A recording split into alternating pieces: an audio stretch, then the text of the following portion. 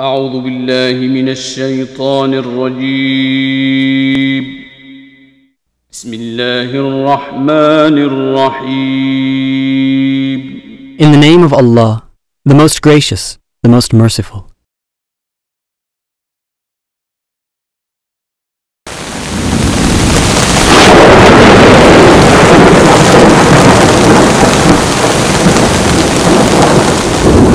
الله أكبر الله أكبر الله أكبر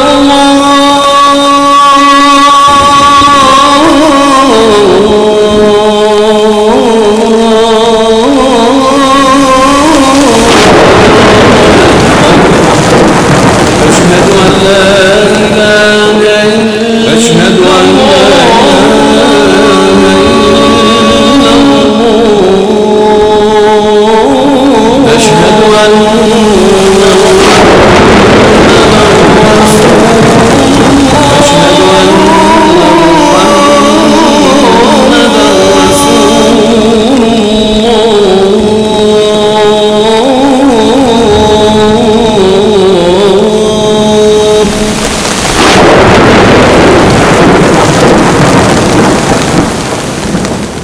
الله أكبر الله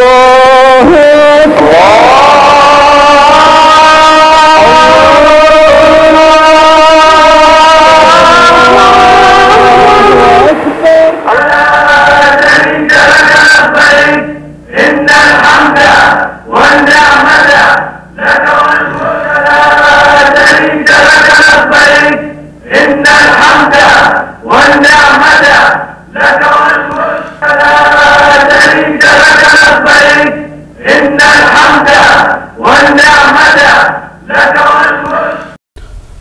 Hello viewers, Assalamu alaikum. This is the Muslim greeting and it means peace be with you. My name is Bashir Mundi and I'm going to be your host on this show, which is the last in our series named Let's Understand Islam. Today we're going to be discussing Hajj, the Muslim pilgrimage, and I'm very happy to welcome my two very distinguished guests, Sister Karen Danielson, who is the Vice Chair for Education and Outreach for the Muslim American Society Chicago Chapter. Sister Karen, Assalamu alaikum. Welcome to the show. Thank you. And I also have with me Brother Faisal Hamouda, who is an imam in the Chicago area who lectures in several mosques, an engineer by training, and the president of Creative Engineering Company. You're welcome, Brother Faisal. Assalamu alaikum. Alaikum salam wa rahmatullah. The Muslim pilgrimage or Hajj is an annual journey that many Muslims all over the world make. We know that there are several types of pilgrimage in different traditions and different religions. Sister Karen, if I would start with you, what do you understand by pilgrimage, and how is the Muslim Hajj to Mecca similar to or different from other forms of pilgrimage that people make? Well, I believe that pilgrimage has perhaps a slightly different meaning for many people, for everyone. But generally speaking, it's going to be some sort of personal reason for wanting to seek spirituality, to remove themselves from their day-to-day activity, maybe even their own homeland or where they feel secure, and seek out some geographical location where they feel will help inspire them to be more of a spiritual being, something that will maybe have a renewal of faith for them, sort of a sabbatical, a time off, a time away from the everyday type of life. And it generally is a journey to some location other than what they are most familiar with. And that location may have spiritual, religious significance attached to, to the person. And people of many faiths and all faiths practically have some sort of pilgrimage that is performed by the practitioners of that faith. In Islam, we have the pilgrimage to the Kaaba, or to the city of Mecca, and this pilgrimage is a required journey on every Muslim in their lifetime to visit this place, this house of God, and there are many reasons and purposes behind it, but the Quran says the first house set up for mankind was surely the one at Becca, or in the location of Mecca now. It was rich in blessings, or it is rich in blessings, and a source of guidance for all those in the world. In it there are signs manifest, for example, the station of Abraham. Whoever enters it attains security. Pilgrimage, therefore, is a duty men owe to God, and for those who can afford the journey. So this is a required act in our faith of Islam, and then there are, many details surrounding the requirements of performing this journey. Interesting. It's interesting to hear the verses of the Quran that you've quoted, God commanding to pilgrimage, and related to that, Sister Karen said, Brother Faisal, she said that it's a required journey. Now, how does the pilgrimage itself, where does it belong in the total picture of Islam, in the rituals? Is it like people who feel, to take a tourist vacation, to go to Mecca and see the locations, or, people make journeys for different purposes. For the Muslim, what is the place of the Hajj itself, the pilgrimage, in the total framework of his obligations or her obligations as a Muslim? When you ask any Muslim about the pillars of Islam, which is really the basics, rituals of Islam, they will tell you the first thing is to declare that there's only one God, and Muhammad, peace be upon him, was the last of the prophets and messengers. And then to perform prayers. And a Muslim is required to pray 5 times a day. They can pray more. And then to pay zakah, which is for those who have money in excess of their need. And then to fast the month of Ramadan, which is 1 month throughout the year. And then it comes the 5th pillar, which is making the Hajj, the pilgrimage journey to Mecca, and to do all the rituals have been prescribed by the Quran and by Prophet Muhammad, peace be upon him, once in a lifetime.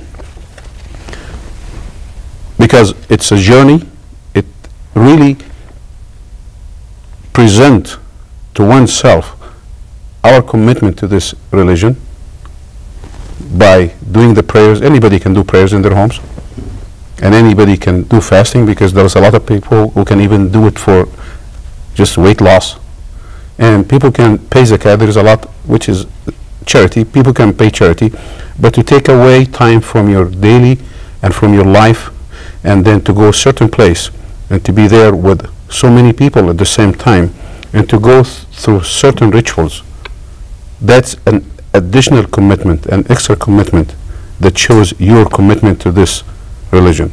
And also is not an easy task to do.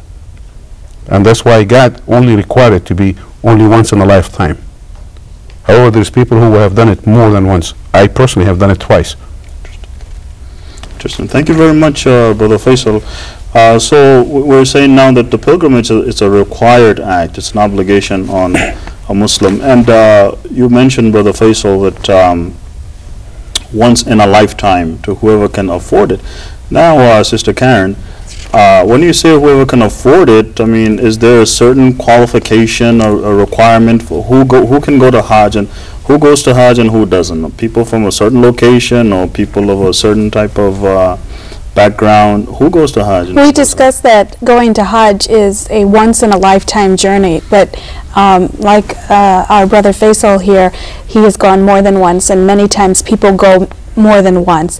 It occurs once a year, and it is obligatory upon the adult Muslim who is sane and they are capable of affording the journey. They are capable in their health is good, in good standing. They can actually make the journey. It won't be difficult. And we know that travel nowadays is quite simple. It's much easier than it was many years ago. A few hundred years ago, it was a very difficult journey, and some people would have to take out many months to plan such a journey all the way to Mecca for this pilgrimage. And so the word capable encompasses many things, because it would require men maybe leaving their families for extended periods of time. And so if he could secure that they would be safe and everything, they would be taken care of while he was away, then he was capable of going. It also means that he should be free of debt. The woman should be free of debt. They shouldn't be owing anything to anybody, so that in case something happened to them on the journey, they weren't, there wouldn't be people who would be, demanding something from them. So that, the word capable has many meanings in it. And many people go many times because they feel that it is such a renewal of spirit for them, that they enjoy that, they look forward to it, they desire it, the pilgrimage itself. So these are the basic requirements or the obligations on the person before they make the Hajj. They don't have to go if they are ill, or their wealth doesn't afford them to. So they're exempt. They're religiously exempt, and they're seen as people who may have the intention but are unable to do so. I may like to add something to this. Yeah, sure. As all duties in Islam are required by men and women on equal basis once they reach their puberty age, and that's why we call it accountability. Once they are accountable, and of course they have to be sane. And that's what the really requirements for anybody to perform any of the rituals of Islam. And Hajj is one of the rituals. Now, as far as the exemption, yes, a person may be sick and not able physically to do it, but maybe he is well-to-do, so he can really get somebody to do on his or her behalf. Sometimes you will find people that they have passed away without doing it, and it's one of the things that a son or a daughter or a relative of that person can do it on their behalf if they did their self the Hajj the first time. Interesting. So that if someone lived their whole lives or unable for one reason or the other, you can actually do a Hajj in the name of that person, to have the person fulfill it even posthumously after death. This is really interesting. Now, when you say that Hajj is a once in a lifetime experience, is it once in a lifetime for, whenever it's convenient for me? Is it an ongoing thing? What is the calendar? What's the schedule? If someone in America, for example, a Muslim wants to plan to go on Hajj, what do they need to know concerning the timing of Hajj, Brother Faisal? Well, when we look at the Hajj, is really a journey for cleansing. You're getting your soul cleansed and repentance. You're going there and going through all these troubles and all this hardship, so you can really confirm and affirm your commitment to God, and that you repent from all the sins that you have done, and you're going to start all over again. And there has been a misconception among Muslims that, okay, when I get so old, before I die, I'm going to do it, so I know I'm not going to do anything wrong after that. But thank God people have got the proper understanding that this is an obligation once you are capable to do it. Once you are capable to do it financially and physically, then you have to do it. If you delay it, you never know when it's going to happen. And as a matter of fact, when you go to Hajj, you'll find a lot of people who have really delayed it to the point that they are so handicapped that they have to be carried around or being pushed in a wheelchair. Or they just go there and they never make it. They may die on the way there. So it is while it is required only once in a lifetime, but you can do good things. Good deeds do not require permission. So you can do it, and people feel on their own self and their own cleanliness and pureness and spirituality. Some people may need it more. That's why maybe I did it twice. I think everybody will feel they need it more. Now, on the issue of if I want to go to Hajj and plan it on my calendar, right? I believe this year's Hajj comes sometime in January in the year 2004. Does it always come at the end of the year? When is Hajj during the year? Well, there is the Islamic calendar, which is a lunar calendar, and there are 12 months in the lunar calendar, but the months are either a 29 or 30-day month, and therefore, with the Gregorian calendar, it differs about 11 days every year, and so The Hajj itself comes in the 12th month of the lunar calendar. It's called Dhul Hajjah, and the actual rites of it will begin, and occur. The main rites of the main activity of the Hajj will occur between the 8th and the 13th day of Dhul Hajjah.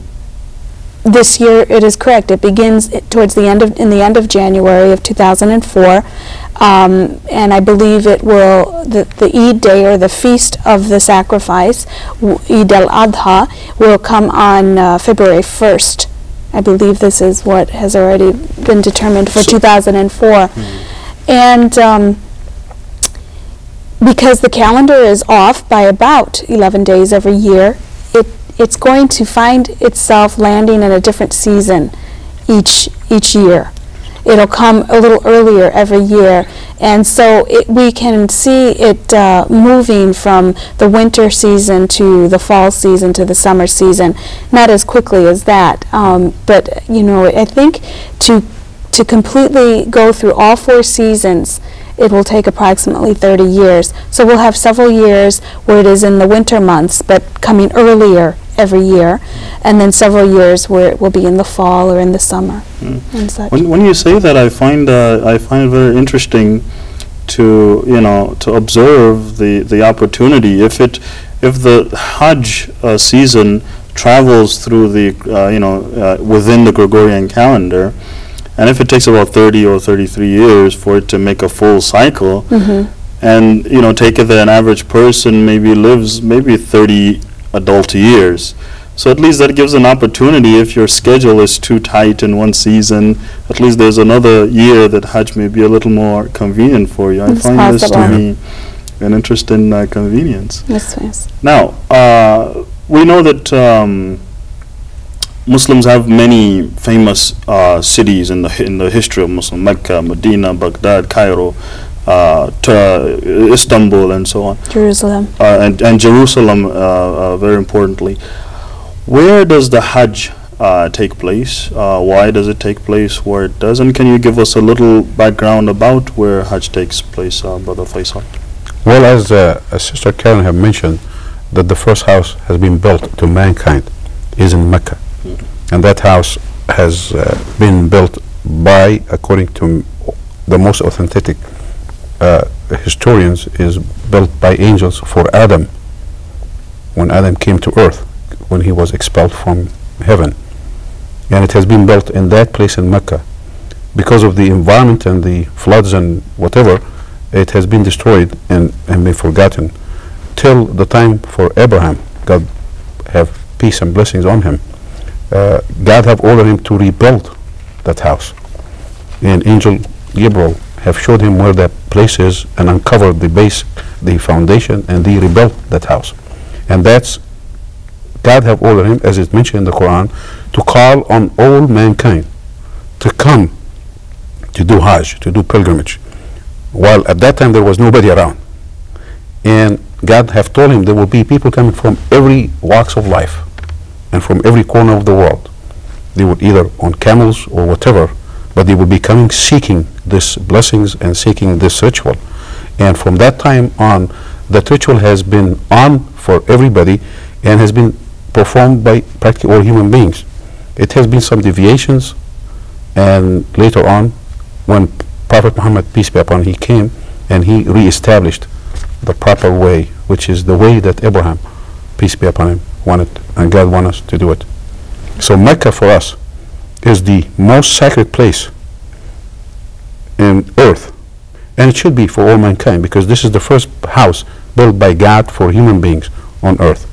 And for us Muslims, praying as I mentioned before, we have to pray 5 times a day. If we pray any of those times in Mecca, it is considered to be almost 100,000 times worth of reward. The sister can mention Jerusalem, because Muslims, when they first start praying, they were directing their face toward Jerusalem, and later on God made us direct ourselves toward Mecca. So you will find every Muslim around the world, when they start praying, they direct themselves toward Mecca, regardless where they are in the world. So you'll find people in the South Asia, they will be going west, we will be going east. So that the direction you face in prayer every day, the Hajj now becomes an opportunity. One may say, a Hajj becomes an opportunity to physically go to that location where you face every day, and see that location yourself there in Mecca, in present day Saudi Arabia. Now, coming to the Hajj proper itself, Sister Karen. Someone prepared to go on Hajj, what do they seek to benefit from it? What is what's the motivating factor from them? How do they spiritually or even intellectually, prepare themselves? And how do we? Let's jump into the Hajj itself. Well, I'm sure the way Muslims prepare for Hajj today is much different than they prepared 100 years ago, or 500 years ago, or 1,000 years ago, because depending on how far they were, how far they had to travel, how much time they were going to take into have to consider in making this journey, the provisions that they would have to be able to supply themselves with, makes me realize that performing Hajj 100 years ago might have been much more rewarding than performing Hajj during this time, when it's quite simple for us to, make airplane reservations and travel, and we have hotel accommodations and such. But the real essence of preparing oneself for the Hajj is the intention, or the spiritual reason why one wants to go to Hajj. And it is a renewal, it is to refresh themselves. And as they get closer and closer to Mecca, there are certain areas surrounding Mecca that the Prophet Muhammad, peace be upon him, called him stations of ihram, where we take on the actual state of mind, the physical state of ihram, or the idea of being a pilgrim, the actual pilgrim, and a number of things, and at this point that take change. There's a change here. We leave the material world behind us.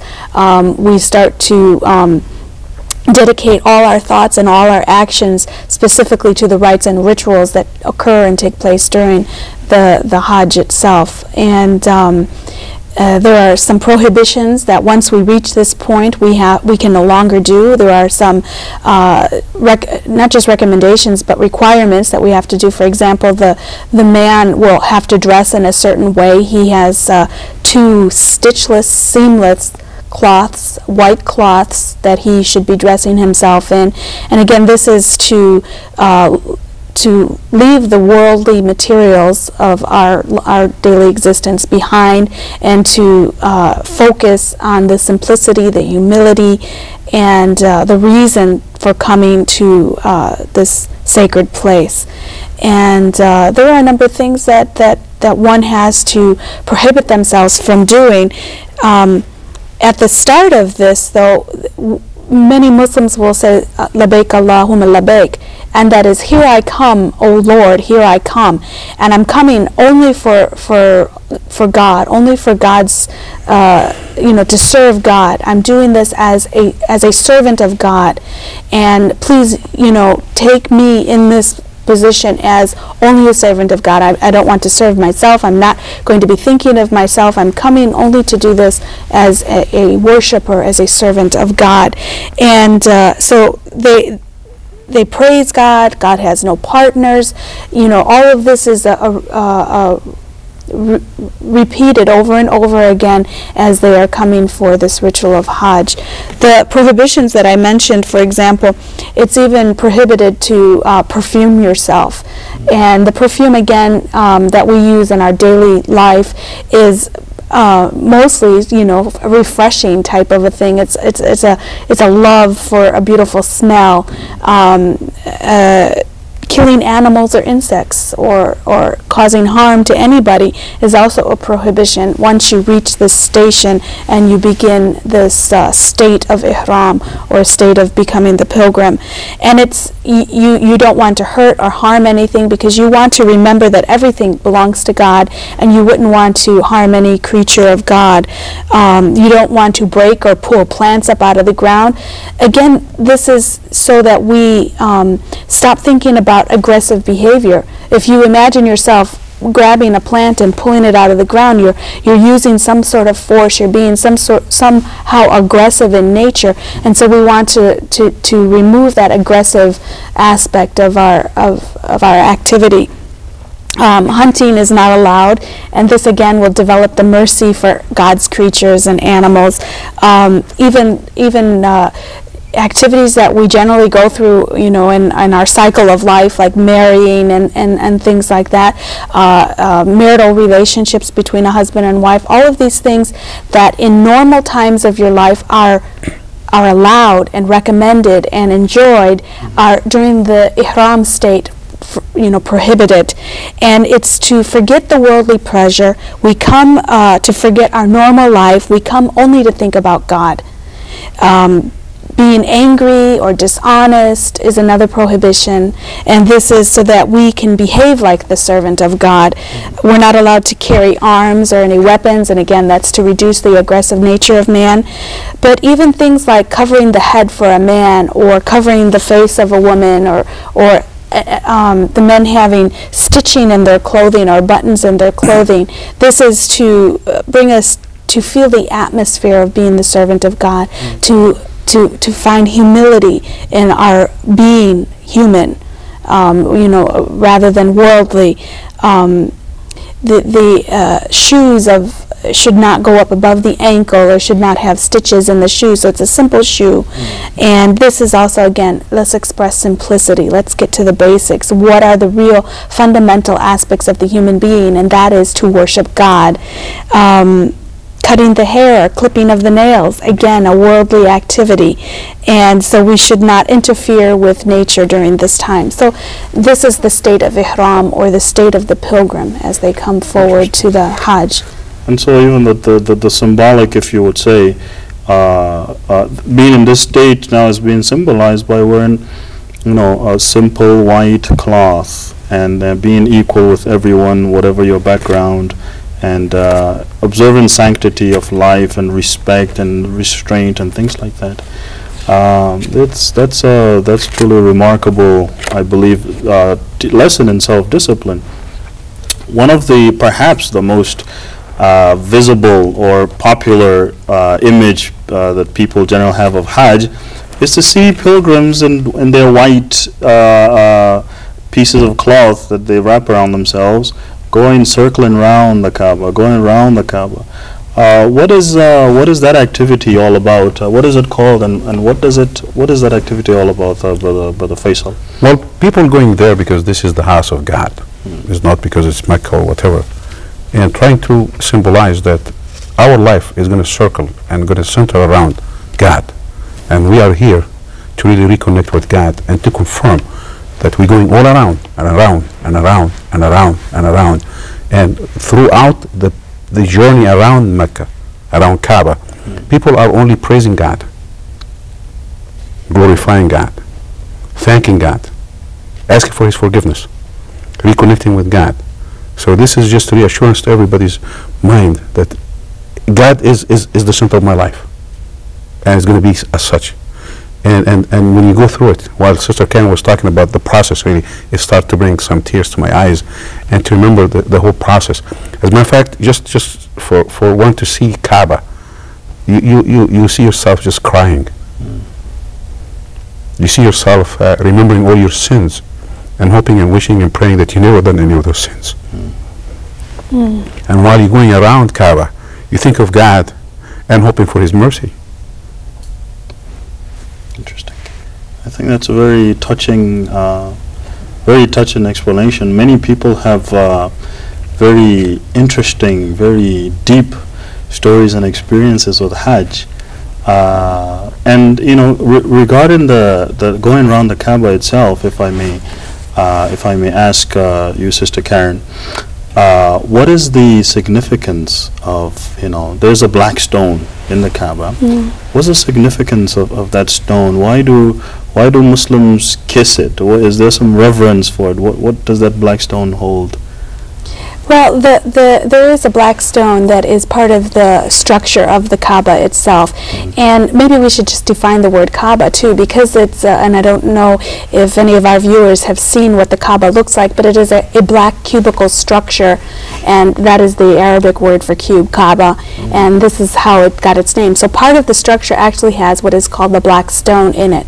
And you will see as the pilgrims circle or circumvent the Kaaba, go around it, they will try to get close to this black stone. They will try to touch it. Yes, this is a picture of a replica of what the Kaaba looks like. I don't know if we can get that on there.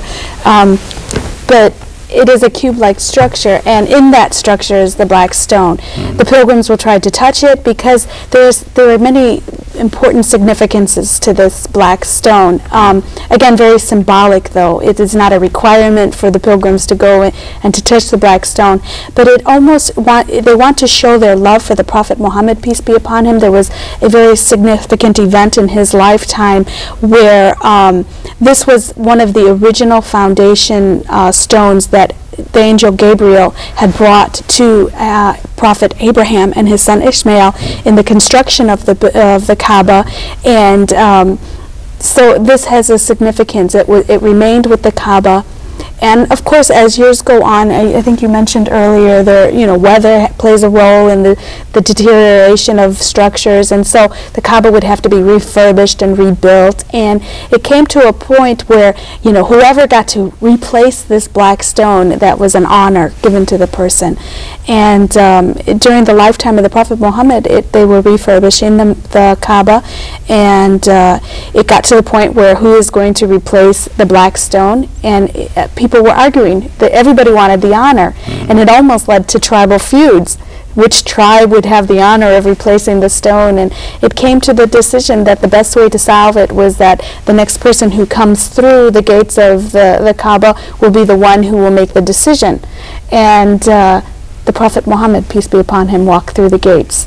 And everybody was very happy and took it as a sign from God that the Prophet Muhammad, who had become known as the trustworthy and the truthful at this time, that he had such a reputation in his community that this is really, he's the best person to replace it, or the best person to solve this dispute. And he came up with the idea of having all of the tribes participate in the returning of the stone, not just one tribe. He kept the brotherhood amongst the clans and the tribes at that time, which was he prevented war, really, in his day. And so there's a great love and respect for the Prophet Muhammad, peace be upon him. So many pilgrims will want to get close to the stone, touch it as a symbol of their love and respect for him. So it connects them back to him, connects them back to what he stood for, what he brought. I mean, one can make all these reflect upon all of these things in connection with the black stone. Another one of the, I believe, key activities during the Hajj, Brother Faisal, is that the time that pilgrims spend reflecting on the plain of Arafah, which occurs on the 9th day of the 12th month of the Muslim calendar. Can you tell us a bit about what do pilgrims do in this plain of Arafah? Well, Arafah is a place which is just a few kilometers away from Mecca, and it has a little hill, and it's called Jabal al-Rahmah, the mountain of mercy. And this is the place there is practically is the main day and main event for a pilgrimage to do his or her pilgrimage, and that will be on the 9th day. According to the authentic history of Islamic history, they claim that it is the place where Adam and Eve have met on earth after they were expelled from heaven. And this is a place where Prophet Muhammad, peace be upon him, have performed his Hajj, and he have asked us to do it as such, to be on that day there. And it's also been the same way the people before Muslims used to do it. They used to go to Arafah and go from Arafah down back to Mina through the Muzdalifah, which is a little place in between. And it was the same, it's just been re-emphasized and done back to the original way of Abraham, peace be upon him. And that's where Prophet Muhammad, peace be upon him, he did his final and maybe the only pilgrimage that he did. And he spoke to all of us and give us advices that we hope and pray that we can hold it to. Hopefully a bit later we can come back to what did he speak about. But maybe some people do not really realize, because it's the same day for everybody to do it. Then you'll find more than 2 million people in this whole location. As a matter of fact, last time I was done my Hajj was back in '82. In '82 they had a 9-lane highway leading to Arafah, and that highway is 24/7 practically jammed that day, because everybody has to go there the same day. And not only that, the logistics for being there the same day, to have water, to have accommodations, to have this, to have that, and to be moving around. So and not only that, now you really feel that where Adam came, he came with nothing, and that's really the peak of Hajj, that we are all there at the same time with each other, the rich and the poor, the powerful and the weak, the sick and whatever, the black and the white, the brown and every color, and we are there at the same time wearing the same clothes, and practically living in the same tents. Most of us will be living in the same tents and supplicating to the same God. To the same God. So unity in every way. Yes. Interesting. Interesting. Now, one of the other activities, actually, I believe before the standing of Arafah, is, you see pilgrims going between two hills. Can you tell us a little bit about what that ritual is, what its origins or what's its symbolism? Yes, the whole Hajj itself has Abrahamic origin, and that goes all the way back to the Prophet Abraham and some of the events that took place in his and his son's life, Ishmael or Ismail in Arabic. May peace and blessings be upon them both. We know that Abraham was married to Sarah and that they didn't have any children, and because of this, they had desired to have children. Abraham took a second wife who was the servant of Sarah. Her name was Hagar or Hajar, and between the two of them they had the son Ismail. There was a command to Abraham. Abraham had a dream where God commanded him to take Hagar and his son Ismail to the barren land or area of Becca, which is Mecca, which is was at the time a desert. There was not inhabited necessarily by anybody. It was a dry locality, and so to leave them there and to return back to his where he came from, and his wife Hagar asked him, "Is God commanding you to do this?" And he said yes, and she said, "Okay, well then I will have patience and I will keep my faith and I will stay." But as time went on, their provisions that they had brought with them began to run out, and it got to the point where they were reaching thirst and hunger, and they began to panic a little bit because they were not sure. Now Ismail, of course, was a child, a baby at the time, and so Hagar's panic was a little bit more. Any mother would know that if she can't feed her child, she's gonna worry more about her child than herself. But both of them were suffering, and she began to haste herself between the two hills. She would run up to one hill to see if she could see anybody or anything that they could ascertain as food or water, and she would run to the other hill and look again, and she would travel back and forth between these two hills. And so this symbolism that Muslim pilgrims take during the Hajj between those two hills, Safa and Marwa, is to remember her struggle at that time. And so the Muslims will hasten themselves between the hills of Safa Safa and Marwa at the same, during the pilgrimage. And it goes all the way back to the time when Hagar did this.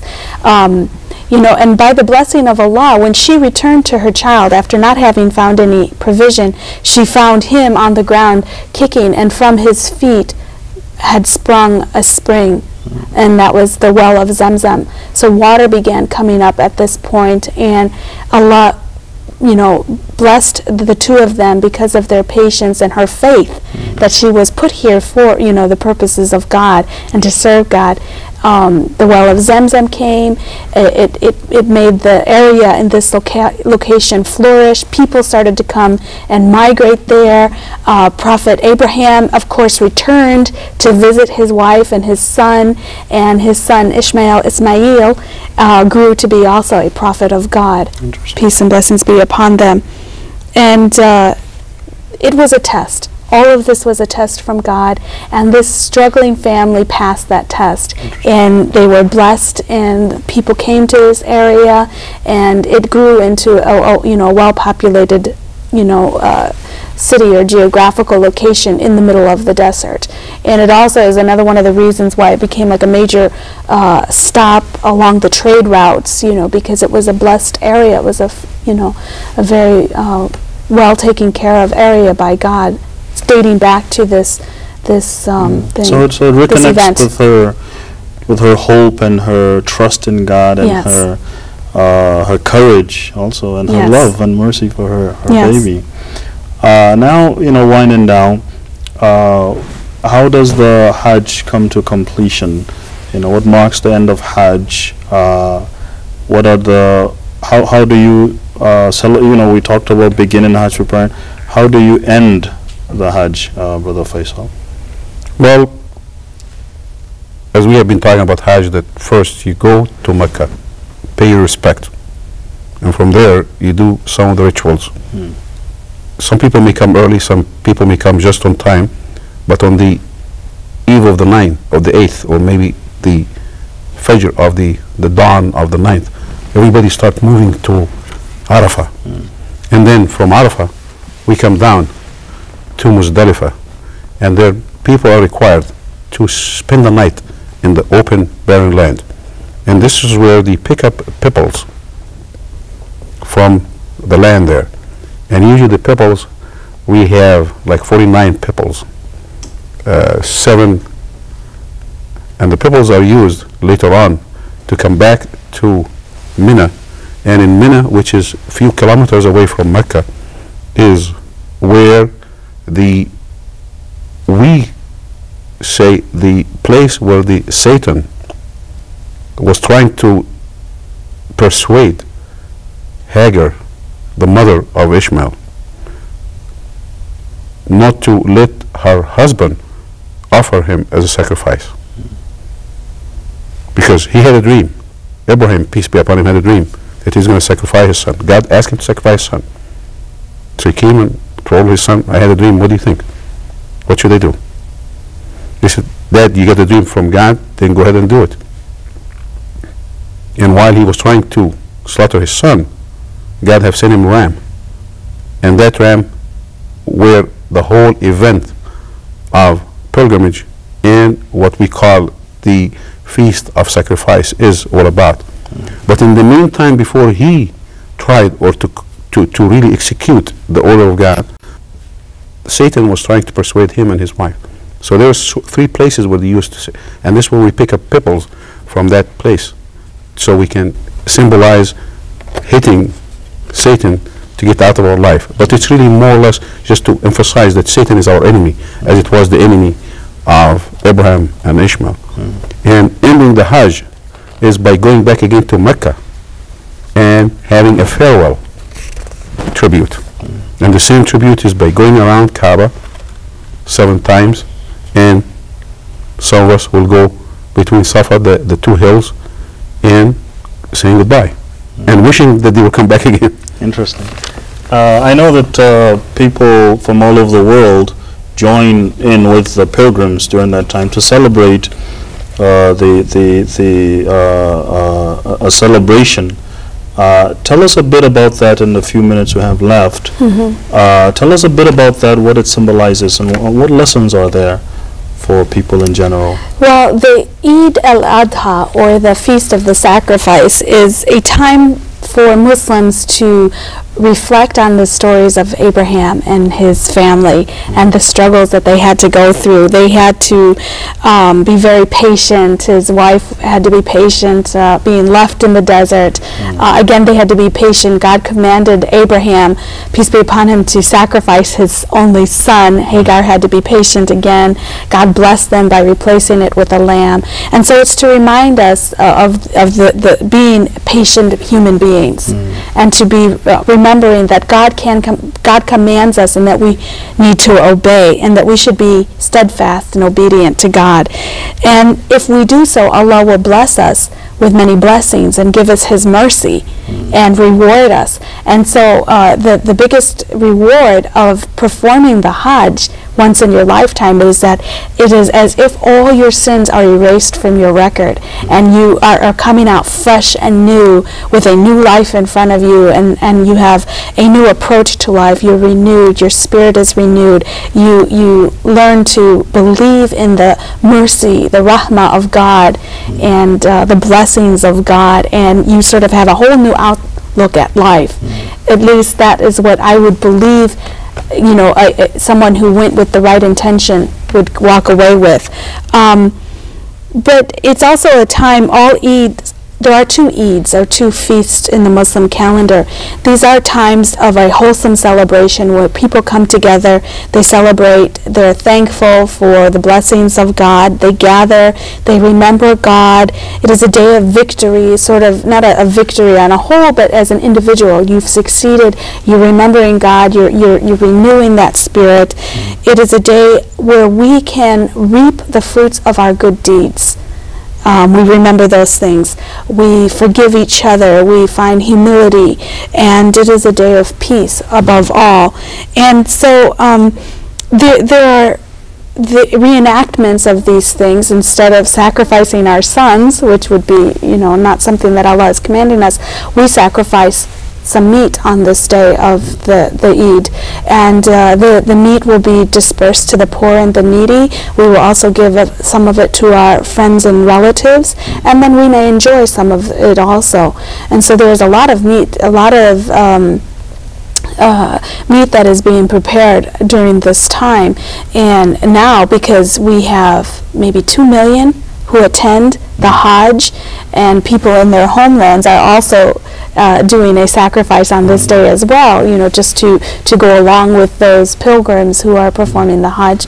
There's a lot of meat that is being dispersed. It is taking care of the needs of the needy and the poor. All in Saudi Arabia? Or no, what I understand is that nowadays, because there are so many and there's so much, that it is packed and shipped all around the world, and it is given to organizations that see to feeding the needy around the world. Very good. Yes. Now, I believe we have about a minute or so left. Sister Karen talked about the individual renewal that one, you know, the spiritual rebirth that one gets in Hajj. Brother Faisal, what would you say that the world stands to learn from this act in Islam? This, you know, what universal lesson is there for the Hajj? I know that one of the famous pilgrimages or Hajj of any individual, at least in this part of the country, was that of Malcolm X. What lesson do you think the world stands to learn from that? From the last sermon of the Prophet you mentioned earlier, what can you briefly say concerning that? Well, pilgrimage really is not unique to Muslims. It's really has been from Abraham time, peace be upon him. And people have to really realize that we are all not only believe in Abraham, but we believe in God, the one who created us. And that symbolizes also Adam's place, which all of us are from Adam. And in the final sermon that Prophet Muhammad have said, he says, I would like for you to know that you are all from Adam. All human beings were created from Adam. And then Adam was made of dust. Not only that we are all brothers and sisters, but we have to humiliate ourselves because we came from dust. Regardless how rich we are, how strong we are, how powerful we are, we have to remember where we came from. And this is a message that's throughout the Quran, reminding us human beings about the origin of our father and our origin. We didn't come from the hospital because we were in the hospital, but we came out of a sperm. And God reminds us of that. And if the whole world will just remember that we are all from Adam and Eve, we are all brothers and sisters, regardless of what our colors. Because this is the miracle of God, that He created with different colors and different sizes and different tongues. And also, we ourselves, regardless how high we go in society, we still are from earth, where our forefather is. The other thing is, we can get along with each other if we think about ourselves as brothers and sisters, as well as, regardless how rich I am. Yesterday, I wasn't rich. Adam wasn't rich.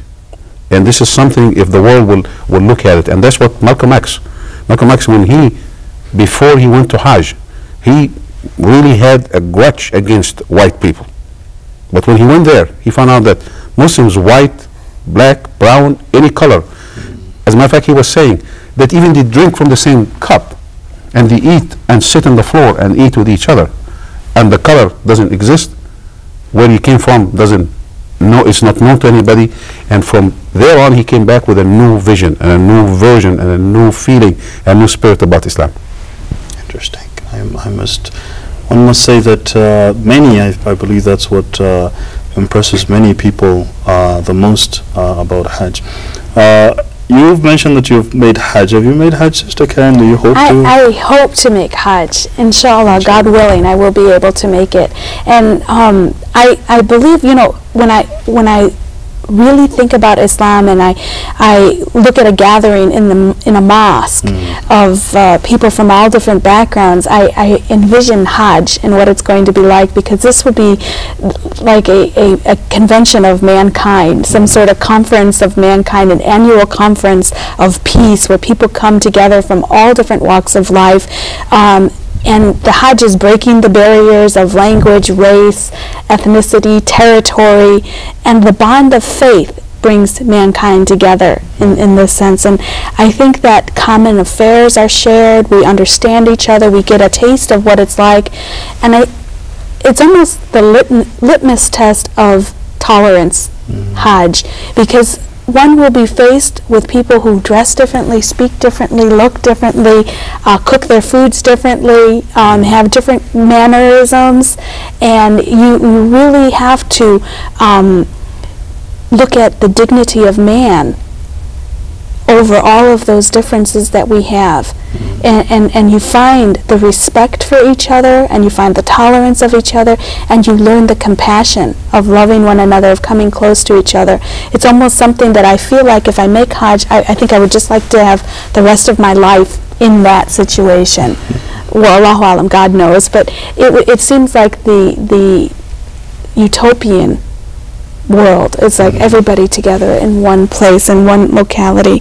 Everybody is, leaving their homes behind, their families behind.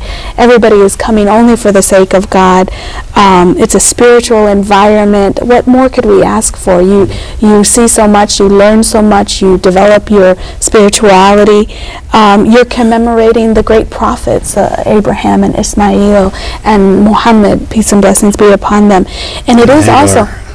And Hagar, it is also a reminder of the Day of Judgment. If you think about it, one day we will all come together again.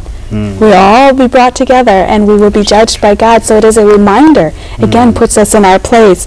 And we see humanitarian interests as well. We understand each other, we learn about each other, we begin to feel for each other. And I think it's the ultimate teaching of tolerance. Interesting. But you were there too. You visited Mecca, right? No, I've never been. Oh, you didn't go with Ayub? No, my son was, and my husband's had the pleasure of making Hajj, and my son has gone for Umrah, and hopefully he will be able to take me for the Hajj. Inshallah. It was his preparation for taking me, God willing. That's excellent. Well, we see that Hajj, it means so many different things.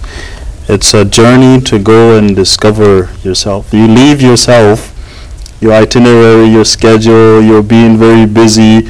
So you leave yourself to make a long journey, long trip, to go discover yourself. Yes. And you come back with this new you, this new and refreshed you, having gone to an environment where you've been reminded about God, about the hereafter. Many have likened we're in ihram to, you know, the shroud, The shroud of the death. grave, yes. Many have likened Arafah that Brother Faisal spoke about, have likened it to standing before God on the Day of Judgment. So you go and get this whole cycle of reminders and reflections about life and its value, and then you go back home and hopefully you disseminate and illuminate your family, your area, and the whole world, hopefully, with these new lessons and this spirit. Bridging the gaps. Exactly, of Hajj.